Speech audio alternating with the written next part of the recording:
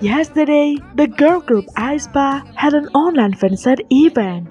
And there is one moment when Giselle shared how the members of Aespa were able to watch the PINK Final Seoul concert.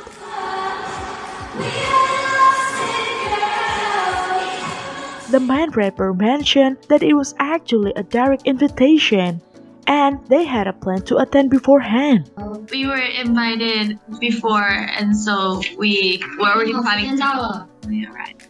Giselle also enthusiastically talked about her favorite performance, which is Tally, and how much she loved the song.